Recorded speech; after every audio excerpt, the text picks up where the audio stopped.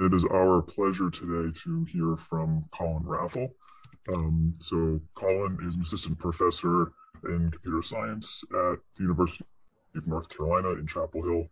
Colin is also a faculty researcher at Hugging Face. And, well, maybe you might know him from the celebrated T5 work that he did.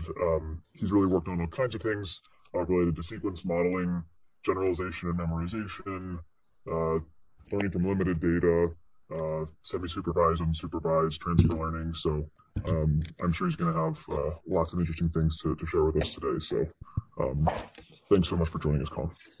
Thanks a lot for the introduction. And I assume everyone can see my slides or else holler if there's a problem. And I will be taking questions at two very clear breaks in this talk. And so if you do have questions, feel free. I think one of the TAs is fielding them and will relay them back to me during the talk.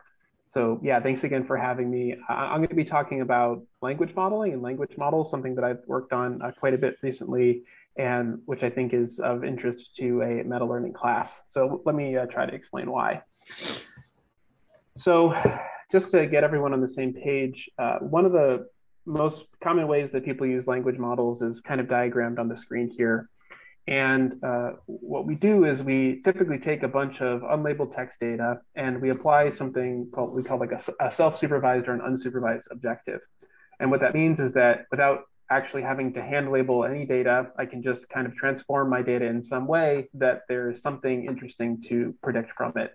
So here is an example self-supervised objective where you're going to be training the model to fill in the blanks. So we take this chunk of text shown in green and we drop out some words that now have been replaced by blanks. And then in the yellow, you can see all the missing words, and we're just going to train the model to fill in those missing words. And so this process, again, doesn't require any human labeling. As long as we have unlabeled text data, we can apply this unsupervised pre-training step, this self-supervised objective.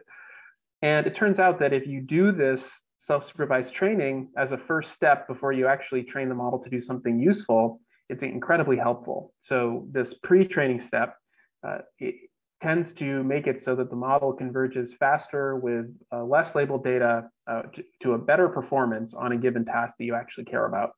We usually call these tasks that we actually care about downstream tasks, and we say that we fine-tune the pre-trained model on the downstream task. So you can see on the right here, we're going to be fine-tuning on, let's say, a sentiment analysis task where we feed the model in a movie review and train the model to predict whether the movie review is positive or negative. And typically we have labeled data in this setting, but it allows us to adapt the pre-trained model to some sort of important downstream task. And this setup is what we typically call transfer learning. I will be describing other ways that people use language models, but it's not an exaggeration to say that this is one of the most important applications of language models, at least in recent years. And so to kind of illustrate that and why that's true, here's a plot over time of the exact match score on the SQUAD reading comprehension benchmark. So this is a task where the model is fed a paragraph and then is asked a question about the paragraph, and it has to extract the answer from the paragraph. It's what I would call reading comprehension. And you can see that, like on most benchmarks, the performance of different models has gotten better and better over time, which is just great and exciting. But I would delineate kind of these results into two categories: the categories before people were using a lot of transfer learning, at least in the paradigm that I described earlier, and models that use really an extensive amount of transfer learning, as shown on the right here. And you can see there ended up being a huge boost in performance when we shifted to this pre-train the full model and then fine-tune the full model paradigm. And the other thing that has made language models particularly useful recently is scale. And as many of you probably have heard or know, many of the language models that we train today just seem to keep getting better when we make them bigger and train them on more text data. So this plot here shows two axes, one the size of the model in blue, and in red the GLUE score, which is the score on a popular kind of meta benchmark of NLP tasks. And as with SQUAD, the performance has gone up over time. But notably, the size of the models that have gotten state-of-the-art performance has also increased pretty dramatically over time. And there are some issues and questions around this that I'll describe much later, but in general, it's a pretty useful property of a method that the performance tends to get better when you make the model bigger and train it on more data, because it's very easy to get this unlabeled, unstructured text data that we apply the self-supervised objective to. So this is another factor that has made language models a very powerful and popular choice in natural language processing recently. So one particular language model that I helped develop a couple years ago is called T5. And one of the things that distinguishes T5 from other similar models is that we actually use it to tackle an extremely diverse collection of downstream tasks. And specifically, you can think of T5 as having like a natural language interface where you feed it some data and you tell it via a task prefix what you want the model to do with that data. So for example, we want the model to translate from English to German. We want the model to determine whether a sentence is acceptable. That comes from the COLA benchmark, the Corpus of Linguistic Acceptability. And you can see that T5 specifically casts not only the input as a text field, but also the output as a text field. So if we're doing a classification task where, for example, we're classifying whether text is acceptable or not, we actually train the model to output the text not acceptable. Or if we're doing a regression task, like shown in yellow here, we actually train the model to output a string representation of the floating point number. And by applying this kind of text-to-text framework to a very a wide variety of tasks, we can take the same model and apply it to lots of tasks and ultimately achieve very good performance on all of these tasks. So since you're in a meta learning class, this diagram might look a little bit familiar to you. I guess I should say the last diagram might look familiar to you, but certainly this diagram should look familiar to you. And this diagram from the mammal paper is kind of summarizing the key goal of meta learning, which is that we should find a model, a set of parameters that can be rapidly adapted to many, many diverse downstream tasks, hopefully with as little data as possible. And indeed, via the T5 model and many other models, we've actually shown that the pre-trained T5 model can be rapidly adapted to a very wide variety of downstream tasks with relatively little labeled data. So in effect, we have kind of accidentally been doing meta learning in the sense that just by doing simple self-supervised pre-training, we've ended up with a model that can be rapidly adapted to lots of tasks. And so what I'm going to try to answer in this lecture is, why does this language modeling approach effectively result in meta learning?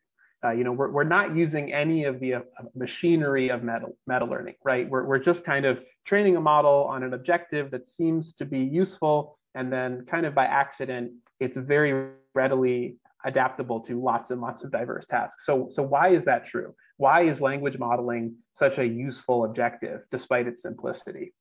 And the reasons that I'll try to provide today are shown on the screen here and have been validated through various papers that I'll be covering in detail. And so the kind of, if I had to postulate why this is true, I would say it seems that language modeling teaches models first word meaning, syntax, and grammar, kind of like the basics of language. Language modeling also seems to teach models general knowledge about the world, like facts and trivia and even memorized information. And then finally, most recently, what's gotten people very excited is that it seems that language modeling kind of accidentally teaches language models how to perform tasks. So even with basically no additional training, language models seem to be able to perform a wide variety of tasks in some cases, which is quite interesting. So I'll try to give you some demonstrations of these different properties, try to explain why they might happen, and use that to answer this larger question of why language modeling it seems to be an effective way to produce a meta learner. So first I'll focus on this first facet. And to do that, I'm actually going to go back even further into the history of models for NLP and describe word vectors. So for those of you who worked on NLP before the era of BERT and other pre-trained models, you probably encountered word vectors. And the idea and the goal of a word vector is to associate each word in the vocabulary with a single fixed length vector of continuous values. So you can think of it a vector in some d-dimensional space. And you want these vectors to reflect some amount of meaning about the word that they represent. And I'll describe what I mean by meaning in a second. But first, I'll just say that the objective that we use actually is, you can think of it kind of like a self-supervised objective that's not so dissimilar to the way that we train language models now. We might have a chunk of text, unlabeled, unstructured text, shown on the top here, the dog and cat ate pot pie. And the way that word vectors, one way that word vectors are trained, shown on the screen here, is that we model the probability of the word ate, given the word cat, as a softmax applied to a matrix V that comprises all of the word vectors. The dot product of that matrix times a different word vector for this kind of pivot word, the center word cat, W cat, and then we index this softmax at the 8 location. So I'm using cat and 8 as indices here. I hope people are comfortable with that. But to sort of recap, we're taking a center word like cat, and for each word within a window around cat, we're saying that the probability of that word given cat is computed by taking a word vector for cat, computing its dot product against the entire collection of word vectors that we're learning, and computing the softmax of that. And that gives us the probability of that particular word. And so we're basically optimizing both V and W cat in order to maximize the probability of words that co-occur in our pre-training corpus. This particular word vector model is called a skip-gram word vector model. There are other ways of learning word vectors, and this is by no means the best per se, but it is an effective one, and hopefully is pretty intuitive and easy to understand. So if we do this word vector pre-training, then we end up with some interesting and useful characteristics for our word vectors. And these examples are actually taken from a different word vector model that's it takes a little more explanation, so I'm not going to describe it here, but it's called GLOVE. Skip-gram word vector models have similar properties. It's just that this one had some nice diagrams that I stole. And the first is that word vectors seem to capture word similarity. So if you take, for example, the word vector for the word frog, and you find all of the most similar word vectors according to their, let's say, their cosine similarity, then the words that you end up with are shown in the list in the top left. So frog is most similar to frogs, okay? So plurals and singular forms of nouns are similar, that's great. But frog is also similar to toad, Latoria, Leptodactylidae. These additional scientific looking words are the names of different, basically the names of different frog species. It's also similar to lizard, for example. So you can tell that the model kind of knows that a frog is some kind of is similar, like the word frog is similar to more specific descriptions of frogs, and also animals that are similar to frogs, like toads and lizards. So that's quite interesting, right? Again, all of this sort of fell out of a simple self-supervised objective that just said that words that co-occur, words that are surrounded by similar words should have a similar representation. So you might imagine like a sentence, the frog hopped across the road and the toad hopped across the road, right? So frog and toad appear in similar context there, therefore their word vectors should be similar, and therefore we end up with this property that toad is essentially the most similar singular noun to frog according to our word vectors.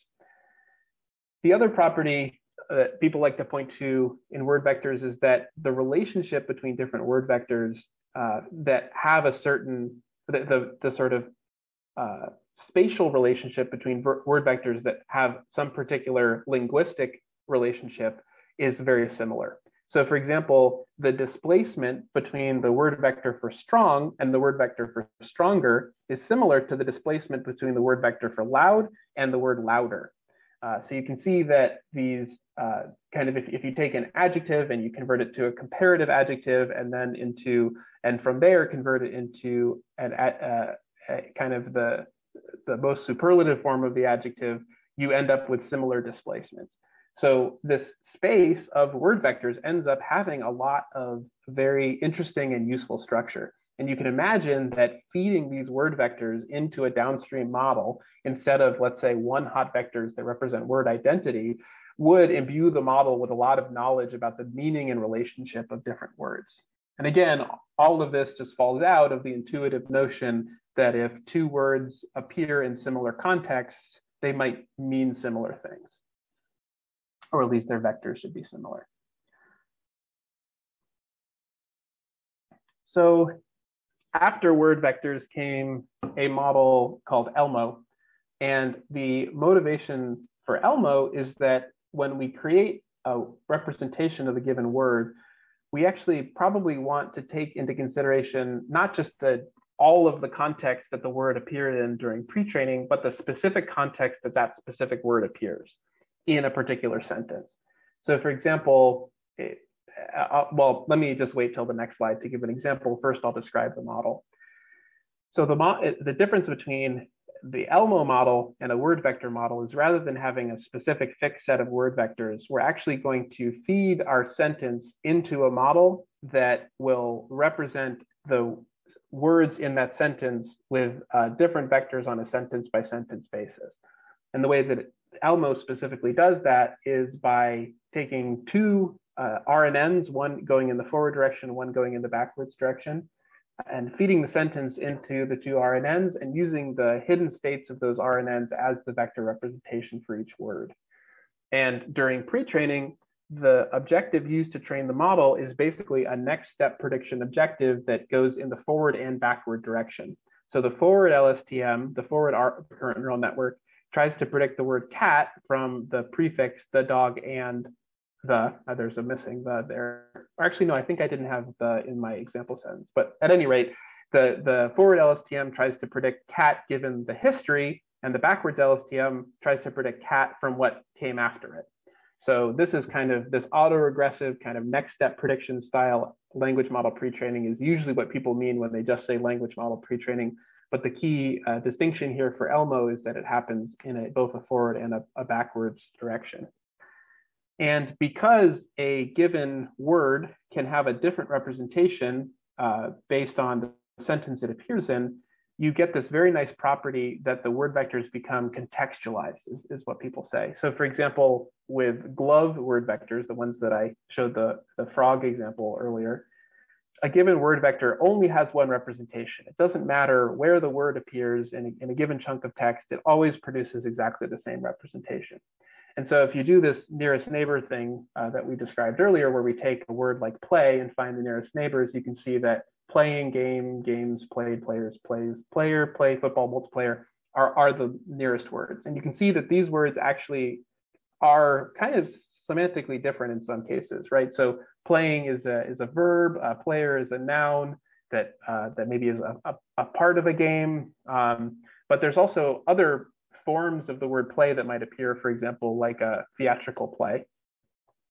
And you can see that this model ELMO, which they're denoting the bi-LM, the bidirectional language model, ends up producing a contextualized representation of play that can be used to find similar uses of the word play. So for example, the nearest neighbor for play in the first example is shown in the second row there. And for the second example is on the bottom row. And you can see that for example, in the bottom row, it's talking about a Broadway play, and the nearest neighbor, the nearest contextualized word representation neighbor is from a chunk of text talking about, again, a theatrical play. So again, by using maybe slightly more intricate architecture, but still a very simple self-supervised objective, we can get this nice ability that the word vectors become contextualized. And hopefully it's intuitive to see why that's true. Now the last model that I'll talk about in terms of explaining how language models learn word meaning, grammar, syntax, etc., is the BERT model, which I've made a very simple schematic of here because I won't be going into a ton of detail about it. But in BERT, we feed our sentence, the dog and cat ate pot pie. And instead of training the model to predict what comes next after a prefix or what came before after according to a suffix, we actually are just going to take random words from the input text and replace them with a mask token, which I've denoted by this M surrounded by less than and greater than. And in BERT, the goal of the self-supervised pre-training objective is to predict the masked out words from the words that aren't masked out, right? So if you saw the sentence dog and blank ate pot pie, and you needed to fill in that blank, maybe you'd fill it in with cat, maybe you'd fill it in with boy, I don't know. But either way, you would hope to be able to figure out the identity of that word from its surrounding context.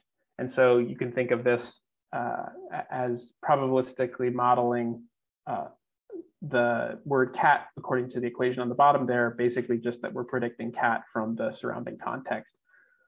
And a key architectural innovation of BERT is that rather than using a recurrent neural network like Elmo, it uses a layer type that we call self-attention. And again, I'm not going to go into a ton of detail about self-attention, except to say that what self-attention allows the model to do is refer back to arbitrary input positions when generating a new representation for a given position.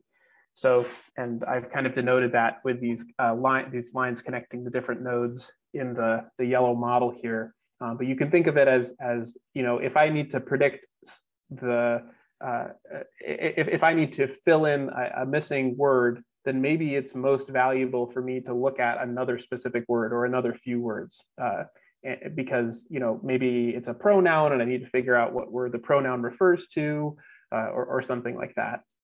And it turns out that this form of self-attention is a much more efficient way of bridging dependencies in sequential data than a recurrent neural network, which has to store all of the information about the sequence in its hidden state.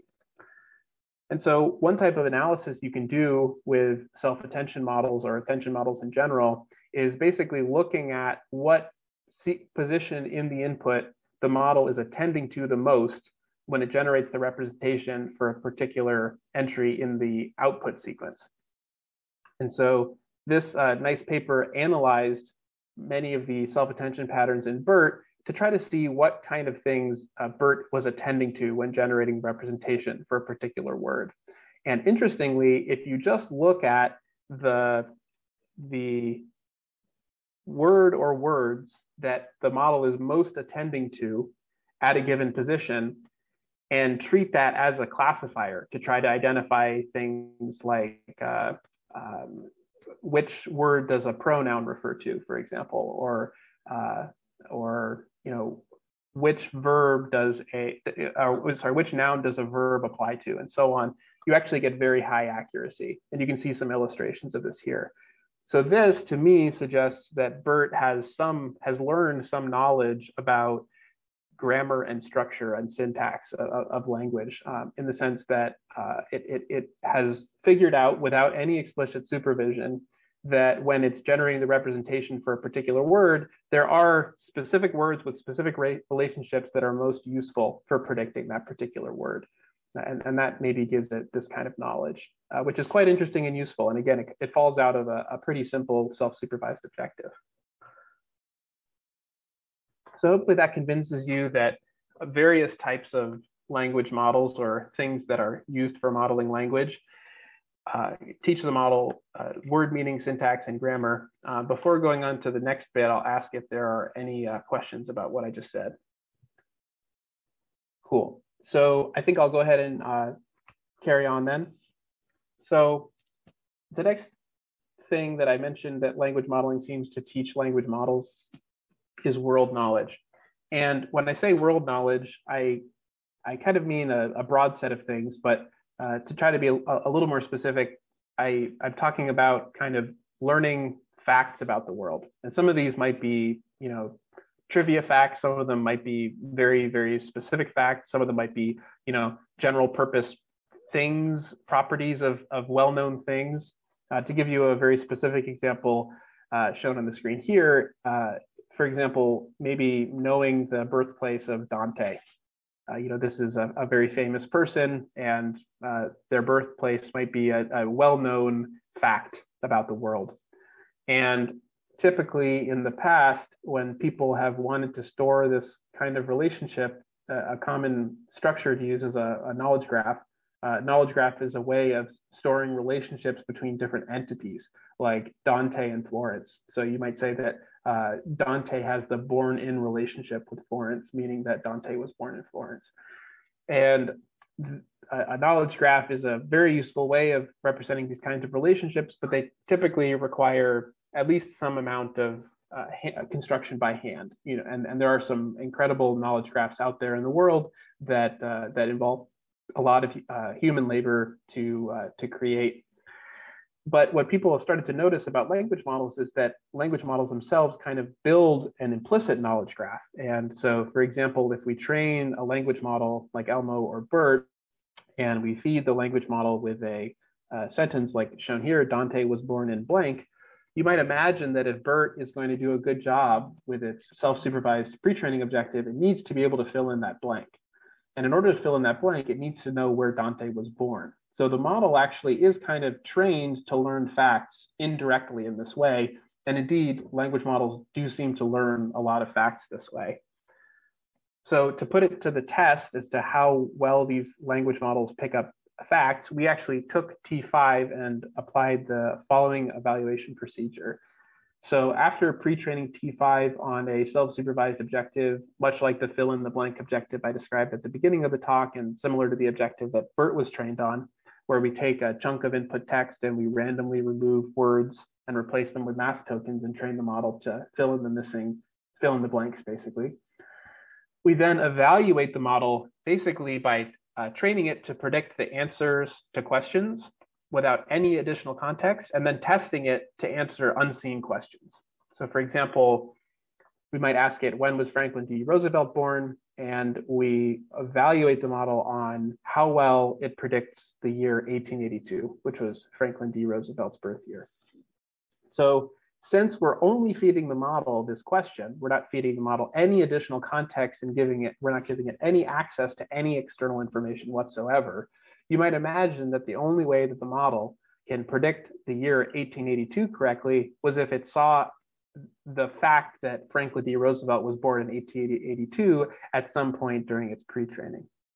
And so you might imagine that if the model was trained to fill in the blanks in the sentence, President Franklin blank, born blank, January 1882, maybe it has somehow internalized this knowledge. And so this kind of gives us a test of kind of a real world test of how much knowledge a language model internalizes.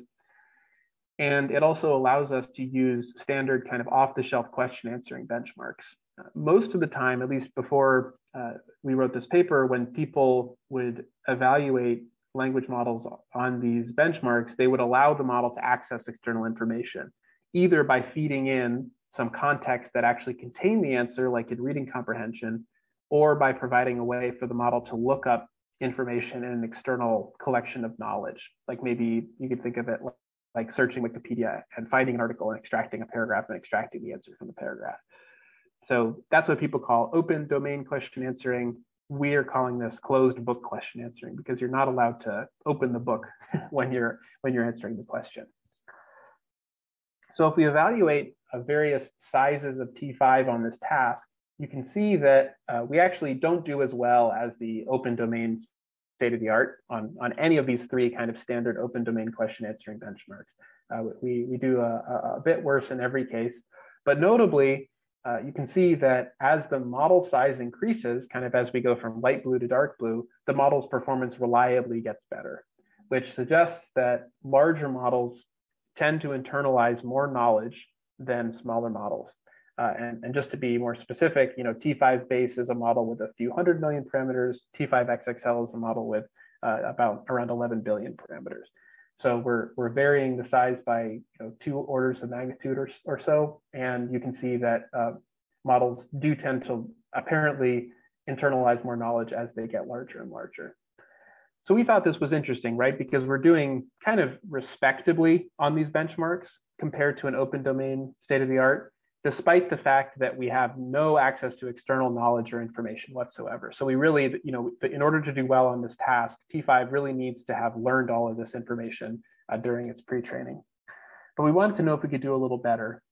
So we took an idea from a paper that came out around the same time called REALM, which stands for Retrieval Augmented Language Model Pre-training. And the idea behind the idea here is that rather than just picking words randomly to mask out, you intentionally remove words that kind of look like entities. So maybe in this example sentence here, we removed the person's name, Ana Santos Aramburo. And the hope is that by intentionally masking out kind of phrases that correspond to entities, the model will learn more information about entities specifically. So if we take one of the models that I just showed on the last screen, and we do additional pre-training with the same mass language modeling objective, you can see that the performance, that's shown in orange here, you can see the performance doesn't increase much, it kind of just stays flat.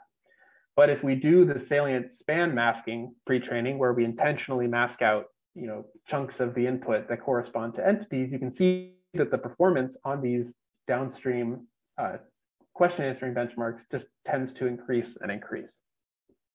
So if we take the largest model and we do some additional salient span masking pre-training, you can see what happens in the purple bar here.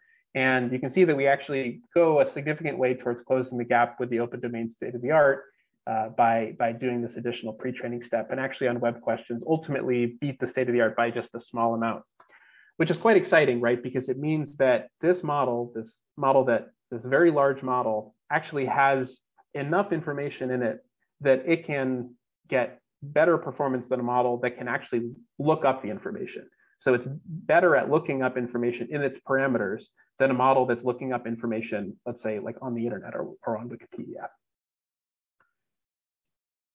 And just to kind of make the results a little more optimistic, we'll just quickly point out that the way that these models are typically evaluated is by measuring whether their output matches, after some normalization, one of the annotated answers for that particular question. So you can see here this, in this first example, the model is being asked what the ghost of Christmas present sprinkles from his torch.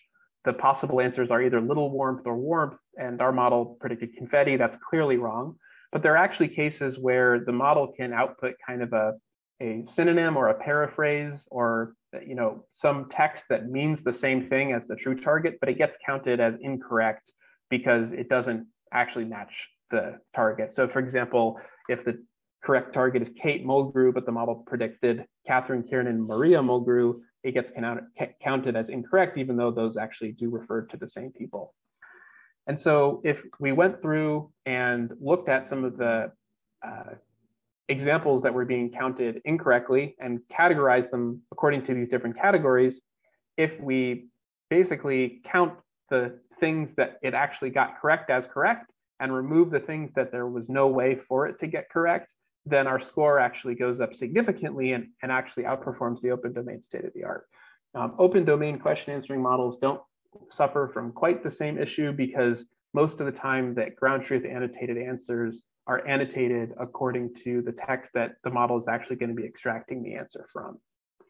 So all this is to say that it really does seem to be the case that language models learn lots of useful world knowledge through their pre-training, and it's not too hard to get the model to retrieve that knowledge and answer questions correctly.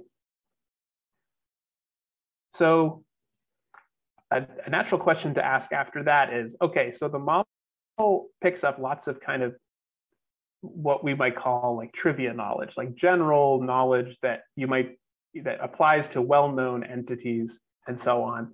And another question to ask is, does the model also pick up a lot of not so general knowledge that is just kind of very, very specific knowledge that maybe doesn't appear that many times on the internet?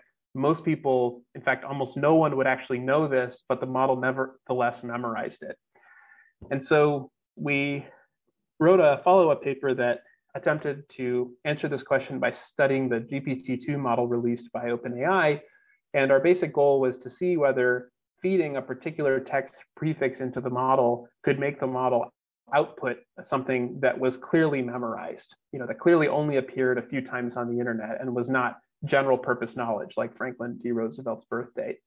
And I wouldn't be talking about this if it wasn't true that the model actually does memorize stuff. So here's one example where feeding in a kind of nonsensical prefix caused the model to output the name, email address, phone number, and fax number of a real person.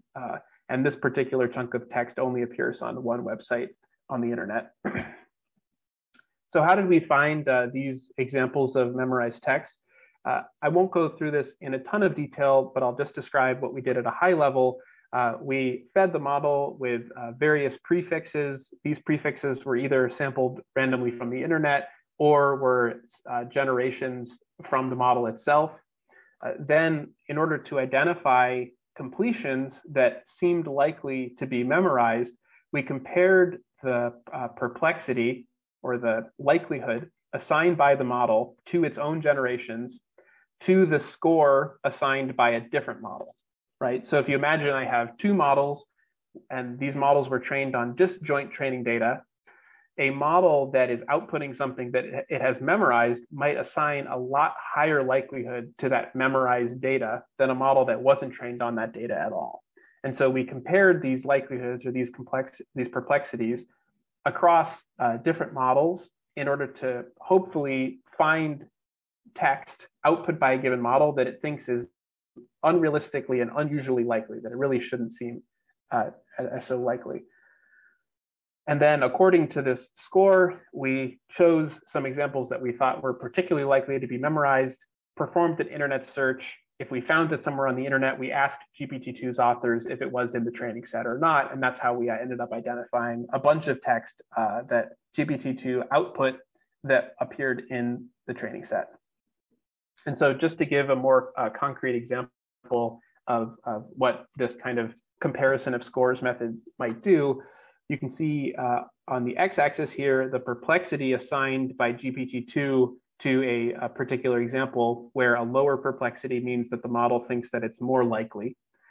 And the entropy assigned to a particular example by zlib, where a higher entropy means that zlib thinks it's less likely. And so you can see there are these examples here that are kind of on the top left of the graph are examples where GPT-2 thinks it's very, very, very likely, and zlib thinks it's very, very unlikely. And so if we kind of look at a bunch of those examples that have been highlighted in blue and red, you can see that a bunch of them actually did end up being memorized training data from GPT-2's training data set. So this is a pretty effective way of identifying memorized content. And one other result that I'll highlight from this paper is that kind of by coincidence, there was one document that we found on the internet that just had a list of a ton of URLs. And we knew that this document was in GPT-2's training data. We confirmed it with the authors. And it just happened that a bunch of these URLs were duplicated in this document. And the amount that they were duplicated varied from URL to URL. So you can see on this table here, we're showing one URL that was in this document 8 times and one URL that was in this document 359 times. And we know that GPT-2 was trained on this data. And fortunately, the authors of GPT-2 trained models of varying sizes, all the way up to 1.5 billion parameters, the XL model. And what we found was that the likelihood that a model memorized a particular URL was much higher when it didn't appear as many times for the largest model. I think I might have said that in a slightly confusing way. So the much less confusing way to say that is that larger models need to see examples fewer times in order to memorize them, is what this particular result, this kind of accidental result suggests. So just as with models picking up world knowledge better as they get larger, models also seem to memorize not so worldly knowledge, just kind of specific facts in the training data, specific data in the training data, specific text from the training data as they get larger. It's kind of easy to cause this memorization to happen, which is interesting, maybe good, maybe bad. We can discuss that later. So hopefully that convinces you that language models learn facts. I'll stop there again to see if there are any questions about anything so far. I think there's a question in the chat. When correcting the evaluation of T5, what do you mean by unanswerable prompts? Yeah, thanks for that question. I didn't cover that just in the interest of time, but I'll mention it now since I know it was confusing. So if a model isn't allowed to look up information on the internet, or at least look up information in the fixed knowledge source, and I ask the model something like, who is the president of the United States? There's no way to answer that question without providing it with additional information. For example, what year it is, or just providing it with a fixed knowledge base to look up the information in. So those questions aren't really a problem for these open domain question answering data sets, because all of these data sets are shipped with a fixed knowledge source that is basically a snapshot in time. But since our model, its knowledge source is whatever its pre-training data is, if you ask it what the president is, it thinks that the president is whoever was the president at the time that it was pre-trained. And so it can get those questions wrong. More broadly, you can just think of them as ambiguous questions, and they're not answerable by a model that doesn't have access to external fixed knowledge. Do we want to ask a question? Yeah, just to follow up on that, so is that accomplished just by hand labeling which questions are unanswerable, and which answers count as phrase mismatches? Yeah, exactly. Or is there some way to do it? Yeah, we did not attempt to do it automatically. We actually, the other first author and I sat down and just spent a day doing it. And we actually released our annotation, so you can go and see if you agree or disagree with us. Thank you. One more question in the chat. Do these models just memorize, or can they also learn rules such as basic arithmetic, such as you are training on math equations? Yeah, that's a good question. I think I probably will wait to answer that question until after the next section, because I think the next section goes some way to addressing that question. This might not be like a meaningful question to ask, but is it kind of possible to see or to like think about how, so you said that the knowledge is kind of stored in the parameters. Is there, I guess, like how, is there like a structure or some way that the, different parts of the model or different, layers or whatever store different pieces of information? Excuse me. Yeah, there has been some follow-up work that has attempted to either identify whether knowledge is localized in a model or whether it's possible to more intentionally localize knowledge in a model. That's not work that I've done or that I've looked into a ton of detail, but I'd be happy to send pointers after the talk if you follow up with me. Thank you. Yep. Cool. Maybe in the interest of time, I'll move on to the next section, but then I'll be happy to take questions after the talk. So hopefully you're now convinced that this simple self-supervised approach causes models to learn things about language. It causes models to learn things about the world. Now we'll try to see if it causes models to learn actually how to perform useful tasks. And so the setup that we use to answer this question is somewhat different from the transfer learning setup that we've mostly been using so far. In this particular setup, which we call zero-shot evaluation, we still pre-train the model with an unsupervised objective where we, and in this case, however, that unsupervised pre-training objective is now somewhat different. So rather than, for example, masking out words, we do something a little more specific that looks kind of more like what people think of when they say language modeling, which is just that we train the model to predict what comes next. So we feed in some text. This is just a continuous block of text. And then we train the model to predict the following text. So it's kind of just being trained for next step prediction. It's what people usually mean when they just say language modeling without qualification. And the question will be, if we train the model in this way, can we prompt the model in a particular way that elicits a correct response for some particular task? So here I'm showing a natural language inference task where the model is being asked whether it's possible to infer a particular statement from another statement. So this is a classic natural language processing task, and it's being converted to a question answering format.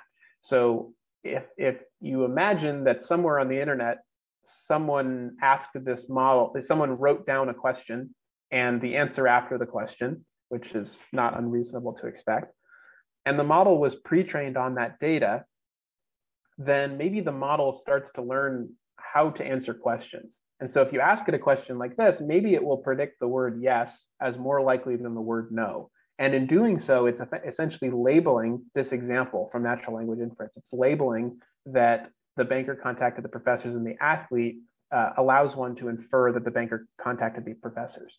Okay, so by doing this language model pre-training, this next step prediction pre-training, we can cast tasks in a particular format that allows us to evaluate tasks without doing any additional training, right? So I'm just feeding in this new context to the model and seeing if it predicts the answer correctly.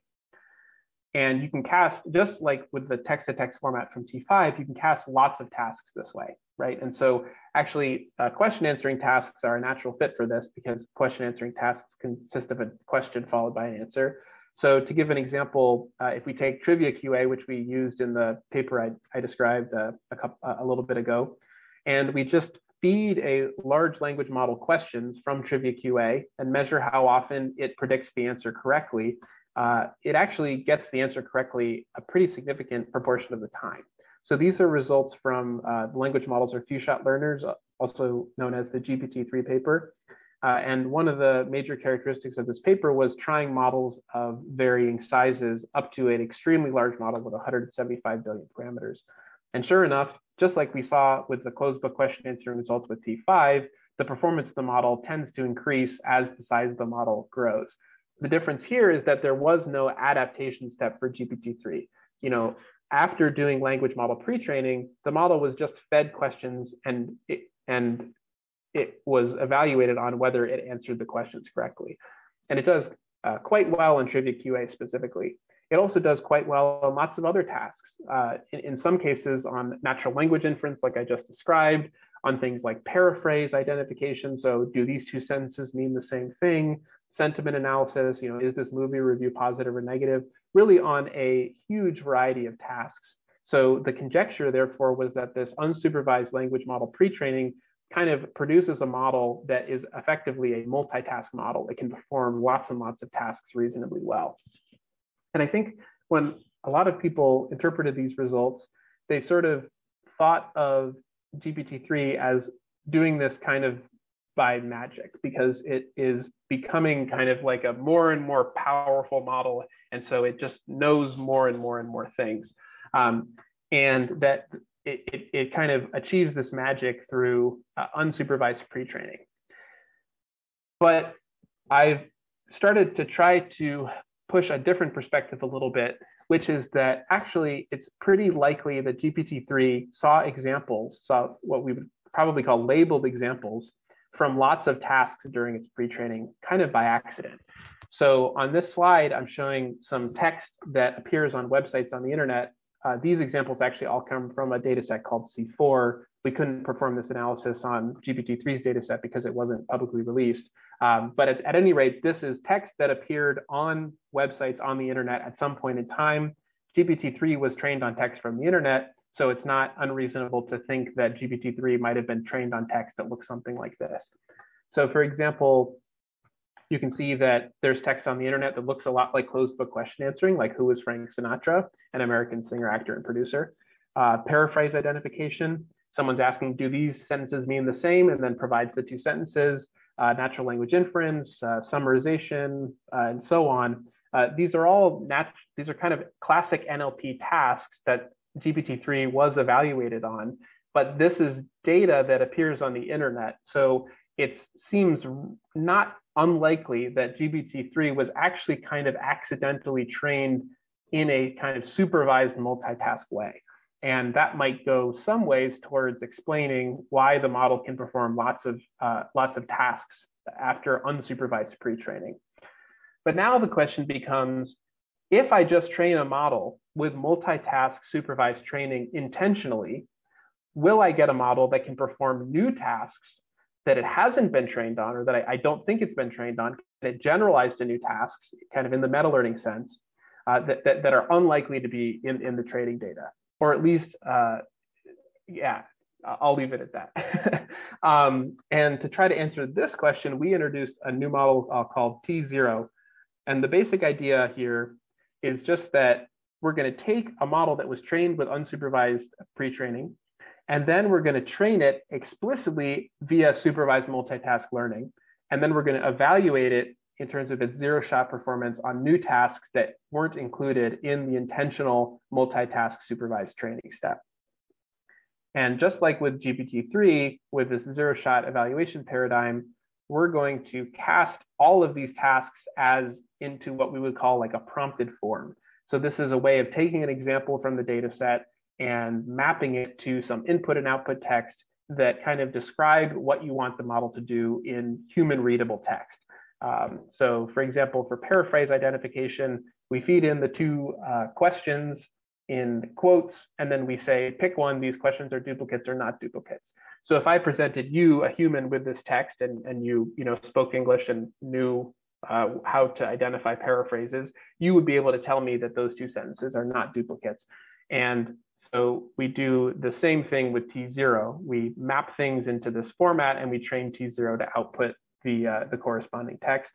And then finally, after doing this multitask pre-training or intermediate training step, I should say, we evaluate its performance on new tasks that weren't included in the multitask training step. And just to give you a sense of the tasks that we included, here are kind of shown in yellow are the tasks that we actually did pre-training on and yellow or blue, I should say. And then in green are tasks and data sets that we did not train the model on at all. So those are the data sets and tasks that we're going to be evaluating the model's performance on.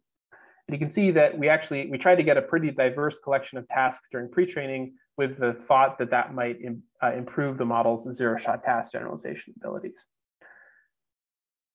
So the next thing we had to do was actually take data from all of these data sets and come up with templates that allow us to map them into a prompted form. So for example, going back to the paraphrasing example, you can see in green here, we write a template that says, take the first question and the second question, and then write the text, pick one, these questions are duplicates or not duplicates. And then we measure whether the model assigns a higher likelihood to duplicates or not duplicates. And you can see that we can apply this kind of templating procedure to a pretty wide variety of tasks and data sets. We actually kind of crowdsourced this procedure, found a bunch of people who wanted to contribute, and ended up writing over almost 2,000 templates for almost 200 data sets. So now the question is, does T0 outperform GPT-3 in terms of zero-shot task generalization? So we looked specifically at these 4 tasks shown on the screen here. That's natural language inference, story completion, co-reference, and word sense disambiguation. And there are 2 models shown in green. One model is basically, you could think of as just the base T5 model, and then T0, which is the model that had this additional intermediate multitask training step. And first of all, you can see that doing the multitask training greatly improves the model's zero-shot task generalization, which suggests that training on this kind of tasky data does improve the model's ability to perform new tasks. And then, interestingly, we also outperform GPT-3 on a lot, or match the performance on a lot of these tasks. And that includes the largest GPT-3 model with 175 billion parameters, which is 16 times larger than T0. So it does seem that actually seeing this supervised multitask data allows the model to perform better generalization to new tasks in many cases, despite being much smaller. So it might be a more efficient way to induce this zero-shot generalization behavior. And it suggests to me, at least, that it's possible that one of the reasons that GPT-3 does zero-shot generalization at all is because it actually saw a decent amount of supervised multitask training data during pre-training. We also evaluated the T0 model on this new benchmark called Big Bench. I won't go into a lot of detail on these results, except to say that, again, T0 outperformed kind of standard language models that were over 6 times larger. So just to recap what I've described so far, I've sort of argued that language modeling effectively results in a meta-learned model, maybe because language modeling seems to teach models about language, also about world knowledge, and also probably teaches the model explicit multitask supervision for different tasks. And the other thing that I've kind of snuck into this discussion is what happens when we make language models larger. And it seems that larger language models actually tend to learn more world knowledge, right? Because the larger variants of T5 performed better on the closed book question answering task. They also seem to learn more esoteric facts, right? Like GPT-2, the larger variant of GPT-2 seemed to have memorized more data than the smaller variants. And it also seems that as models get larger, they learn to do more tasks, or at least they perform better in terms of their zero-shot performance on downstream tasks. And what I'd like to highlight is that world knowledge, like the knowledge that the model picks up and the esoteric facts that the model learns, and the tasks that a model is actually trained on, these are mostly a function of the data that the model is trained on, right? Like if I just take a randomly initialized language model, it's very unlikely that the model is going to be able to tell me Franklin D. Roosevelt's birth date without any training. So in some way, at some point, there was some data that taught the model when Franklin D. Roosevelt's birthday was, or what someone's address and phone number was, or how to perform a particular task. I say mostly because, of course, there are lots of other factors here, but the data certainly plays a very important factor. So then I guess one question to ask is, given that larger language models perform these capabilities better, how large do language models need to be in order to achieve kind of what we want them to? So just to give an example of what we might want a language model to be able to do, let's say that we actually want to use a language model as a closed book question answerer, and we want it to be able to answer questions about any data in the Wikidata knowledge graph, which is a very large knowledge graph with lots of knowledge in it. This knowledge graph can be compressed to a file using bzip that is about 68 gigabytes. If you imagine that the best case ability of a language model to store knowledge in its parameters is about as good as the compression abilities of bzip, 68 gigabytes corresponds to about 17 billion float 32 parameters.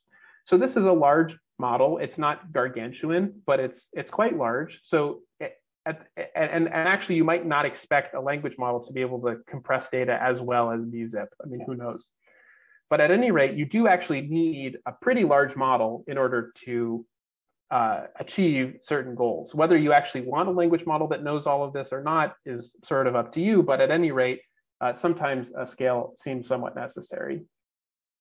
The problem with scale is that in order to train a large model, we often need to collect lots and lots of data, and it's very hard to audit that data. And so as people have figured out, pointed out rather, in, for example, the stochastic parrots paper, is that as we amplify the training data, as we make the training data bigger and bigger to train these larger and larger models, the training data can start to, it's harder and harder to make it so that the training data doesn't have problematic characteristics, and the training data becomes basically inauditable, which is potentially dangerous and problematic for actual like real world uses of these language models. And then the last point that I'll make is that people are very excited about large language models these days, and lots of people are training them and releasing products based on them and APIs based on them. And most of these language models are, as far as we know, very similar. They're very large transformer-based language models. The main difference between these models is really just the data that the model is trained on. And indeed, as I described earlier, the data is probably a major, major factor in all of these useful abilities that I've described that language models have, like their knowledge of facts, their ability to perform tasks, et cetera. But most of the time, people pay relatively little attention to what data they're actually training their models on. So I guess this is all to say that thinking more carefully about the data that we're actually using to train these large language models would probably be pretty fruitful.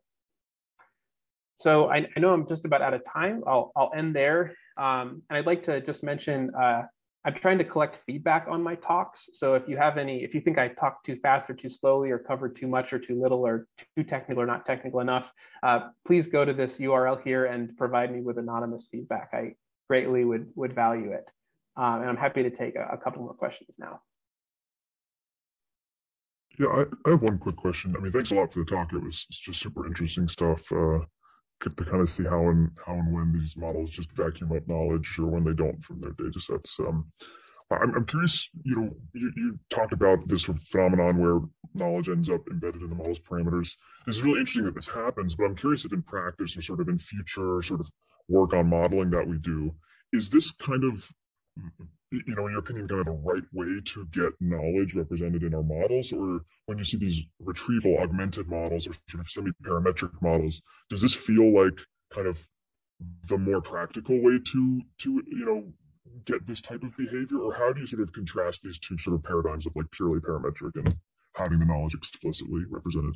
Yeah, so it's not clear to me that that purely parametric storage of knowledge is the most efficient or exact way to do it. And certainly it has various disadvantages. Like there's been a lot of good and interesting work on this, but it's still not totally clear how to selectively add, update, or remove knowledge in this kind of like distributed parameter representation. So I would definitely hesitate to say that one approach was better or worse. The main benefit of building up knowledge in this way is that it requires basically no it basically requires that you collect a lot of unlabeled text data and apply a self-supervised objective to it. That it's much less cost intensive and labor intensive to do that than build a knowledge graph or build a very clean collection of knowledge. Of course, it also carries its own risks and problems, like I highlighted at the end of the talk. So I guess that's a very long way of saying that I definitely could see both of these approaches having advantages and disadvantages in certain situations. There's one question in the chat. What do you think will drive future progress in language models? Small scale? Do you think grounded language learning is promising? Yeah, so you might have gathered from the end of the talk that actually I think a lot of progress can and should be made with large language models by being more careful about the data that we train them on. For example, you can think of T0 as just being a lot more careful about the data that we trained the model on, and we ended up with a model that was 16 times smaller but worked about as well or better than GPT-3 in many cases, because we were intentionally doing multitask learning instead of doing it by accident. Grounded language learning, to me, feels like definitely a way to teach the model things that it would be practical or impossible to provide the model with via text alone. We wouldn't necessarily expect it to be efficient or easy for a model to learn everything there is about the world just by reading lots of text. I'm not saying that it's impossible; it might just be less efficient. And so, and efficiency does matter a lot. So that all that is to say that I agree that grounded language learning would be useful, but there are lots of other useful things that we can do too. How can the multitask demonstrations be extended to under-resourced languages on the web? Yeah, so there's been a parallel line of work measuring the kind of zero or few shot transferability across languages. That's not something that we specifically have studied, although I think it's super interesting. I think combining some of these approaches to doing zero-shot task generalization with approaches for doing few or zero-shot language generalization would be super interesting. Great. I guess if there are no more questions, we can end there. I know people probably need to run, and Colin, I know you're extremely busy, so thank you so much just for sharing that hour and change with us. It was packed with knowledge. Thanks a lot. Yeah, and I usually say at the end of the talk, people can feel free to email me too with any additional follow-up questions. And I dropped the link to the talk feedback in the chat in case anyone wants to do that. But thanks again for having me. It's really fun.